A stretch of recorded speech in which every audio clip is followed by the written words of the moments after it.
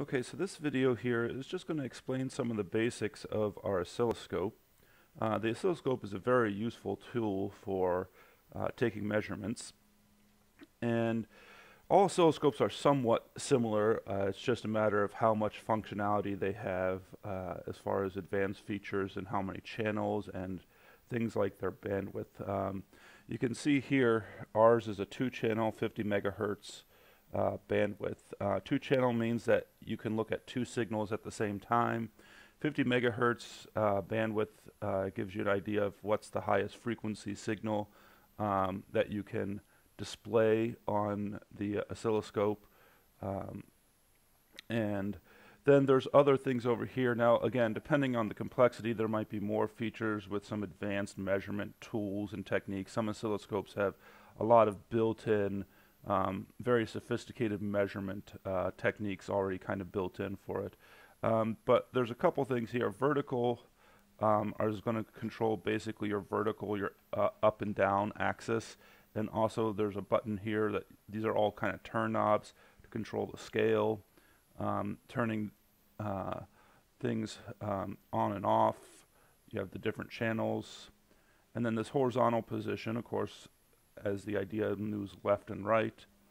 You can also do a scale because the scale depends on what kind of frequency of signal you're going to be looking at. And then the trigger is basically how does this device actually capture the signal that you're trying to measure. There's several different triggering mechanisms and also ways to change, quote, what's called the level of triggering. And those are some things that we probably won't look at too much into this course, but we will be playing that in other courses. And then the other major thing, of course, with this is your kit should have come with 2 probes here. So, you know, the one end is a BNC connector, and then the other end is kind of an alligator clip here. This little wire is always attached. Well, typically it's almost always attached to ground. Sometimes you use it as a reference, so you don't actually attach it to ground, but for most of everything we're going to be doing, we'd be attaching it to ground. You have to be careful if you don't attach this to ground and you create a short to like power supply or something, you can not only damage the probe, but you can damage the entire scope. So that's why we're going to follow the practice of attaching this to ground. And then this is just basically, you pull it down and there's a little hook here that you can hook things on. Now I typically, and I'll show this in another video, I don't typically hook this onto components. I typically put a wire attached to the component I want to measure and then just hook this onto the wire. The other kind of neat thing here when you're maybe starting to probe some circuit boards with this is you can actually pull this top off, and there's just a little probe here that you can use, so you can still be clipped into a ground and then just kind of touch different points on a circuit board. But we were going to be using it with it turned in. Now there's 2 of them, of course, that you come here. There's not a need to attach the color rings. You'll probably notice it came with the color rings. I like to attach color rings just because, you know, there's different colors for the actual channels. When they actually, like the image here will have 2 different colors as far as the actual display. And so it's nice being able to just say, okay, well, I can look at this side of the probe, and I know that this is going to be the blue signal on my oscilloscope. And for some reason, I didn't notice that it was yellow when I attached pink for my other probe, which not the end of the world, but I attached pink for the other side here. Now, we're going to go ahead and just get these probes, what are considered calibrated or compensated, first, and then we will talk about actually doing some measurements with this, and we'll use our function generator, our audio generator, to do measurements first, and then we'll look at a video where we have these connected up to an actual circuit on a breadboard. So the power for this, of course, is in top left there, and so just powers it up, and doesn't take long for this one to boot up. Some oscilloscopes, depending on their complexity, can take actually a minute or so for them to power on. Now, I've been playing around with this, so I don't know what the default state is if you've ever turned them on. They might have both channel 1 and channel 2 turned on, but you can see here, basically, when I turn these on here, basically what I'm doing is I'm turning on or off whether they're being displayed. And so right now, channel 1 is being displayed. And this right here lets us move, and it kind of hangs up in the middle here a tiny bit if you're moving this. This is basically wherever your 0 volts is, your ground reference on the signal. So, you know, sometimes if you're measuring something that's primarily negative, you might want to have it up here. Or sometimes if you're putting 2 signals, for instance, on here, you might want to, for instance, you know, have one signal displayed on the top of the screen and one signal displayed on the bottom. So there's different reasons why you might use that. Actually, what the knob was I was just setting there was how dim or bright these are. I was grabbing the wrong knob here. So I'm going to turn that one off and just go to channel 1 here. Whoops. And put this back down to 0. Now, there's a couple things we should note here first off, and we'll talk about this in more detail in another course, but there are many different types of probes. And these probes, a lot of these probes have 2 settings, and I don't know how well it's going to show up on the camera here, but there's a little switch here that you can switch down and switch up. It's probably in the up position. There we go, kind of a little bit. It's got a 10x mark on it and then a 1x mark on it. And that has to deal with the attenuation that it does when reading the signal. And the short of it is, in order to read higher frequency signals, in order to have the probe being able to have a larger bandwidth as far as the signals that it can measure, you need to have attenuation associated with it. Now, for everything we're doing in the lab, we probably could get away with 1x. But I like to make sure that we get in the habit of using 10x. So we want to make sure our probes are set to 10x. Now some probes are just 10x probes. You don't get a choice to setting them. There's even 100x probes, and there's even some other, like these are what are called passive probes because they only have resistors and capacitors in them. But there's even like active probes. There's lots of different types of oscilloscope probes. But all those more advanced probes would be used with more advanced oscilloscopes than what we have here. So we have this set on 10x, but we have to make sure that the machine matches this setting here. So my probe is set for 10x, and when I turned my machine on, my default here was set at 1x, which of course is not what my probe is. So I need to make sure to set this probe by just hitting the menu, and then you just use this little cursor here to set for 10x. And then you can actually push this scroll button in as a button to enter it. So the scroll knob you can push in as a button. And so now I've set the probe at 10x. Now that's just channel 1. I'm going to have to do the same thing for channel 2 here in a second. So I'm doing channel 1 here. And now what we want to do is it's basically, we want to call what is make sure that our probe is, the compensation is adjusted properly. So I'm going to first plug this in with the BNC connector there. And this signal, there's always going to be some kind of calibration signal on an oscilloscope for you to adjust an internal capacitance for that are basically called a compensation capacitance. And if I look back at the probe here, you can see there's a little screw there. That screw is what adjusts the capacitance. And then if you look in your little kit here that came with it, let me scooch some things aside here. There's also a little tool here. And this tool actually has got a little flathead screwdriver on one side, and it's specifically designed to be able to go in there and adjust that screw there so that you can adjust the capacitance in there. And let me show you why you want to do that here. So I'm going to put this here. So I'm going to attach the ground clip here to the ground, and then I'm going to alligator clip into this signal right here. Now, depending on your default settings on your probe, you might not even see anything right now on the screen. Now there are ways to manually set this so that we can get the image, but a good start on some of these sometimes is just to try and do an auto. Auto basically says it's going to try and have the probe capture the signal and see if it can see there. And basically there's different settings that you can have here, which we'll go into more detail. The multi-cycle is the one that we'll always typically use. Single cycle will literally just show you one period of the waveform, but you can always adjust that later on. Rising edges and falling edge have to do with how it triggers, and we'll talk about that later. So I'm just going to hit the multi, that way it just goes away. But now this is supposed to be a square wave. So it's supposed to be kind of a nice horizontal, straight up, horizontal, straight down, horizontal, straight up. And that's clearly not what I have. And that's because my compensation capacitor isn't set correctly.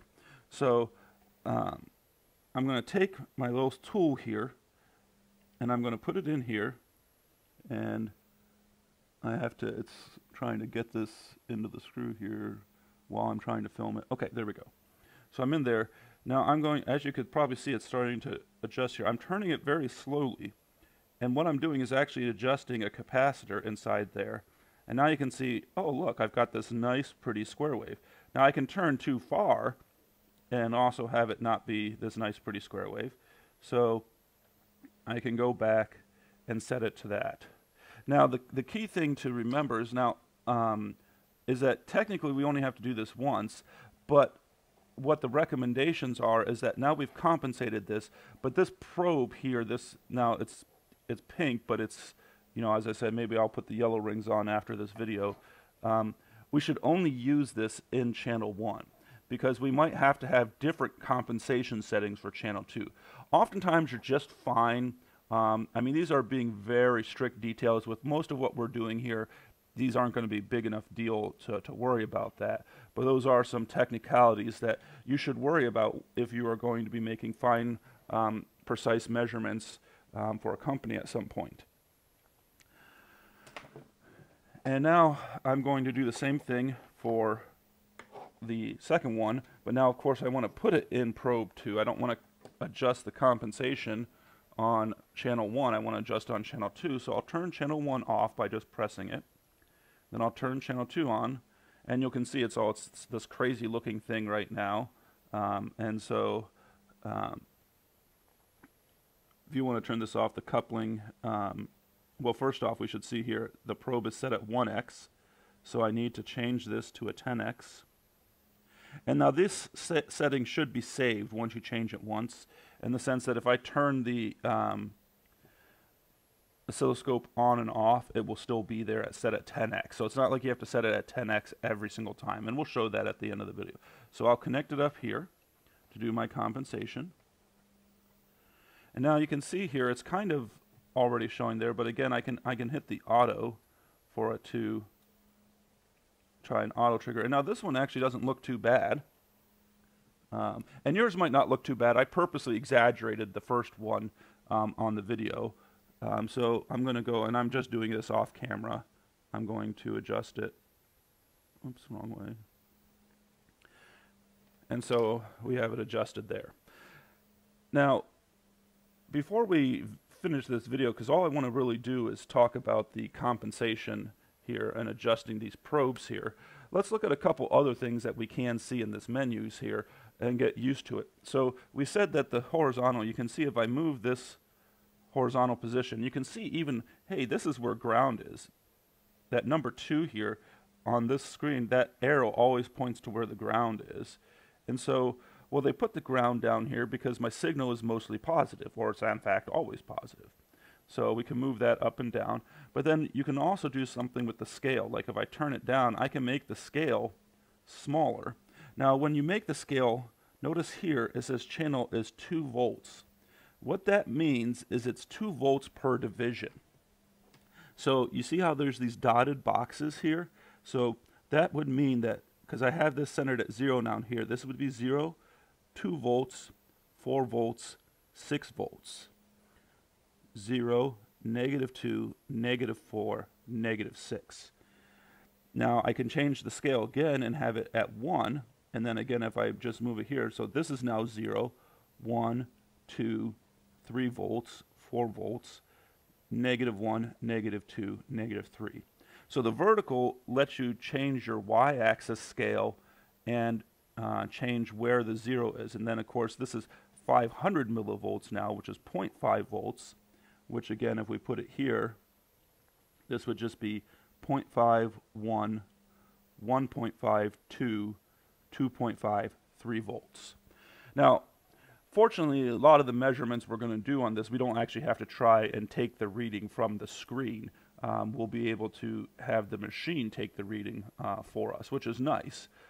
But it is always useful to be able to determine this just by looking at the screen and seeing that this is 500 volts per division. Now the other thing I want to point out here is I'm going to turn channel 1 on again, even though there's nothing on it.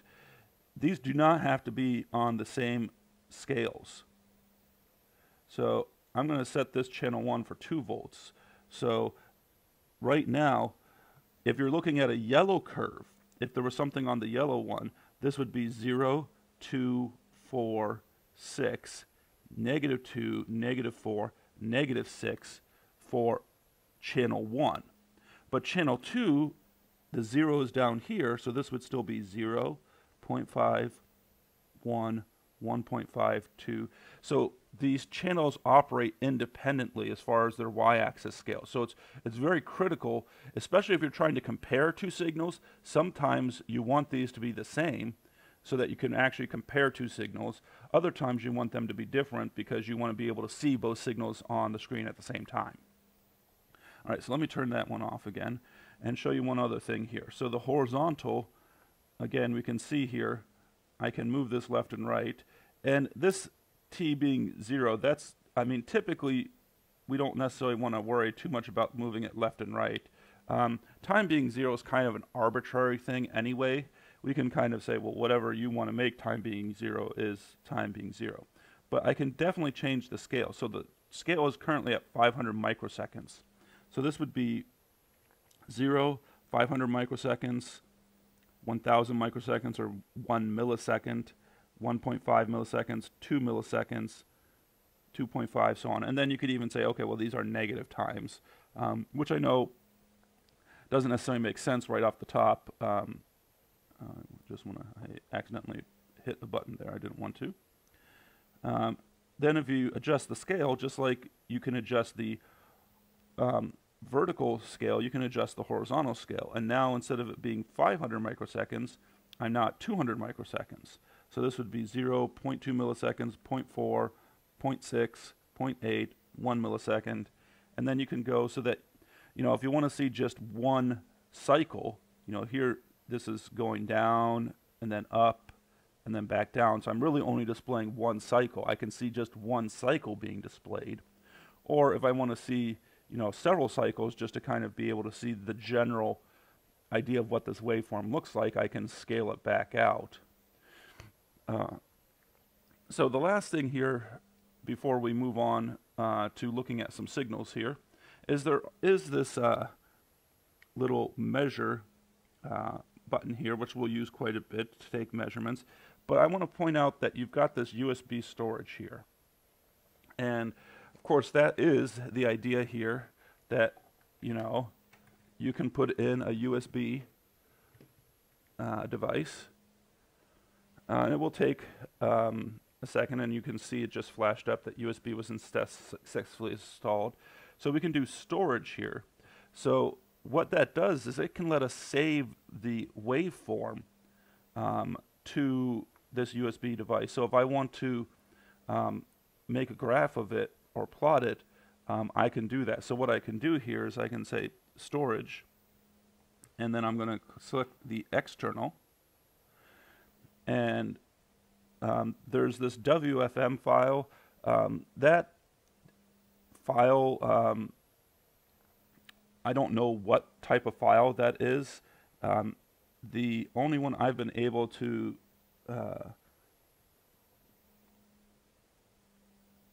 see here, what is it? Yeah, new file.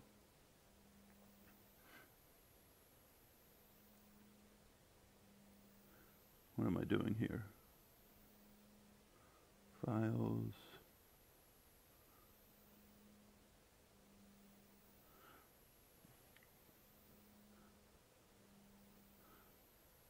Okay, that's what I forgot to do here.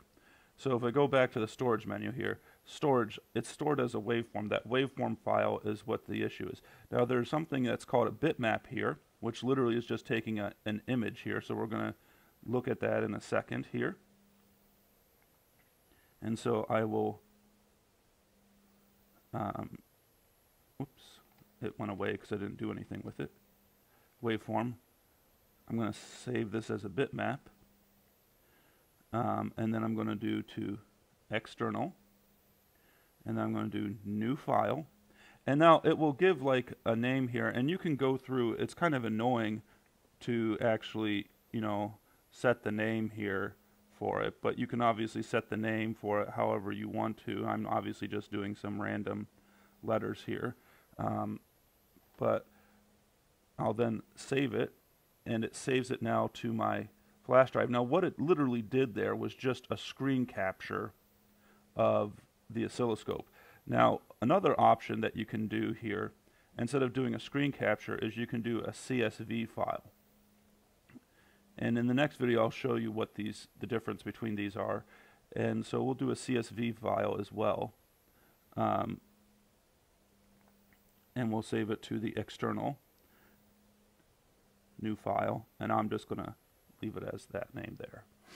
And so in your reports here, you'll be able to put images of the signals that you're measuring, and you can just save them directly to a USB drive. Some of the other things that you'll learn throughout your semester here is there's other things that are called data acquisition units, where instead of hooking this up through a USB, you can actually hook these into an internet or into what's called a DAC system, and actually have that DAC system hooked up to a computer so that you can actually hook up the measurements, but then it just directly saves it to a computer as opposed to having to transfer it between a USB. But we'll just do the transferring between USB. All right, so let's end this video for now.